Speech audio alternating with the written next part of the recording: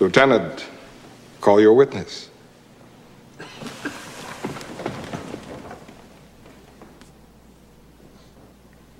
Defense calls Colonel Nathan Jessup.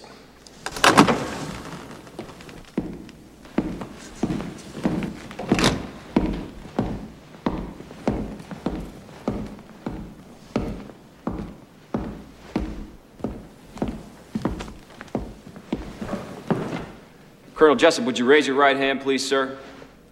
Do you solemnly swear that the testimony you will give in this general court-martial will be the truth, the whole truth, and nothing but the truth, so help you God? Yes, I do. Would you have a seat, please, sir? Would you state your name, rank, and current billet for the record, please, sir? Colonel Nathan R. Jessup, Commanding Officer, Marine Ground Forces, Guantanamo Bay, Cuba. Thank you, sir. He's not here.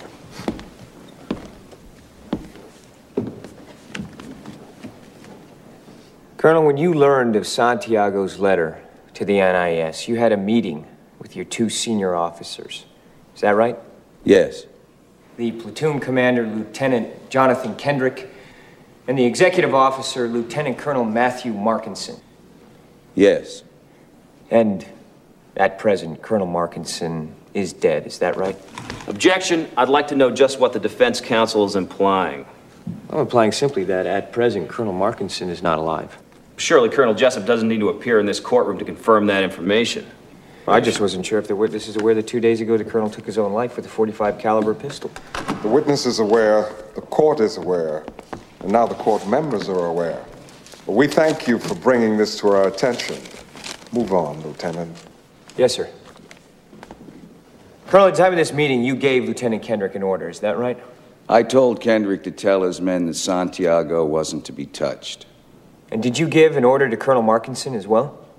I ordered Markinson to have Santiago transferred off the base immediately. Why? I felt his life might be in danger once word of the letter got out. Grave danger? Is there another kind? Colonel, we have the transfer order that you and Colonel Markinson co-signed, ordering that Santiago be on a flight leaving Guantanamo at 6 the next morning. Was that the first flight off the base? The O-600 was the first flight off the base. Colonel, you flew up to Washington early this morning, is that right? Yes. I noticed you're wearing your Class A dress uniform for your appearance in court today. As are you, Lieutenant. Did you wear that uniform on the plane? Please, the court, is this dialogue relevant to anything in The defense particular? didn't have an opportunity to depose this witness, Your Honor. I'd ask the court for a little latitude. A very little latitude. Colonel? I wore utilities on the plane. You brought your dress uniform with you. Yes. Toothbrush, a shaving kit, change of underwear. Your Honor! Is the colonel's underwear a matter of national security? Gentlemen, you better get somewhere fast with this, Lieutenant. Yes, sir. Colonel? I brought a change of clothes and some personal items. Thank you. After Dawson and Downey's arrest on the night of the 6th, Santiago's barracks room was sealed off and its contents inventoried. 4 pairs camouflage pants, 3 long-sleeve khaki shirts, 3 pairs of boots, 4 pairs green socks, 3 OD green T-shirts. Please, 2 the court, belts. is there a question anywhere in our future? Lieutenant Caffey, I have to ask you to state your question. I'm wondering why Santiago wasn't packed. Tell you what, we'll get back to that one in a minute. This is a record of all telephone calls made from your base in the past 24 hours. After being subpoenaed to Washington, you made 3 calls. I've highlighted those calls in yellow. Do you recognize those numbers, sir? I called Colonel Fitzhughes in Quantico, Virginia. I wanted to let him know that I would be in town. The second call was to arrange a meeting with Congressman Richmond of the House Armed Services Committee. And the third call was to my sister, Elizabeth. Why did you make that call, sir? I thought she might like to have dinner tonight. Your Honor. I'm going to put a stop to this. Your Honor, these are the telephone records from Gitmo for September 6th. And these are 14 letters that Santiago wrote in 9 months, requesting, in fact, begging for a transfer. Upon hearing the news that he was finally getting his transfer, Santiago was so excited that do you know how many people he called? 0. Nobody. Not one call to his parents saying he was coming home. Not one call to a friend saying, can you pick me up at the airport? He was asleep in his bed at midnight, And according to you, he was getting on a plane in 6 hours. Yet everything he owned was hanging neatly in his closet and folded neatly in his footlocker.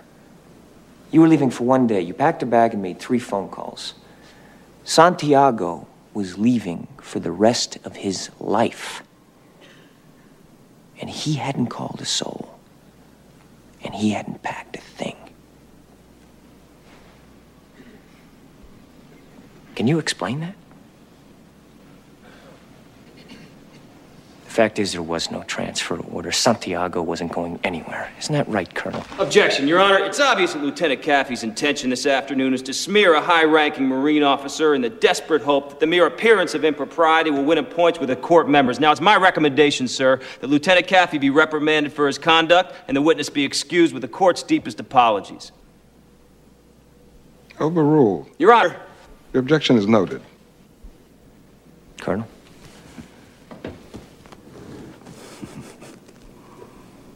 Is this funny, sir? No, it's not. It's tragic. Do you have an answer? Absolutely. My answer is I don't have the first damn clue. Maybe he was an early riser and liked to pack in the morning. And maybe he didn't have any friends. I'm an educated man, but I'm afraid I can't speak intelligently about the travel habits of William Santiago. What I do know is that he was set to leave the base at 0600. Now, are these really the questions that I was called here to answer? Phone calls and footlockers?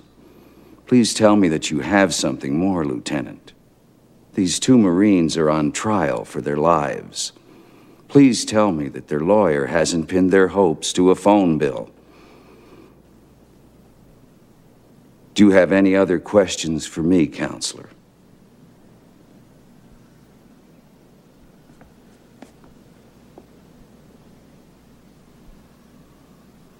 Lieutenant Caffey.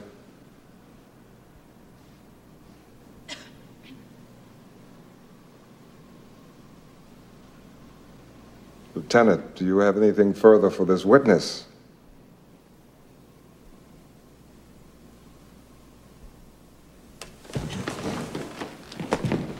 Thanks, Danny. I love Washington. Excuse me. I didn't dismiss you. I beg your pardon? I'm not through with my examination. Sit down. Colonel. What's that? I'd appreciate if he would address me as Colonel or Sir. I believe I've earned it. Defense counsel will address the witness as Colonel or Sir. I don't know what the hell kind of unit you're running here. And the witness will address this court as Judge or Your Honor. I'm quite certain I've earned it. Take your seat, Colonel.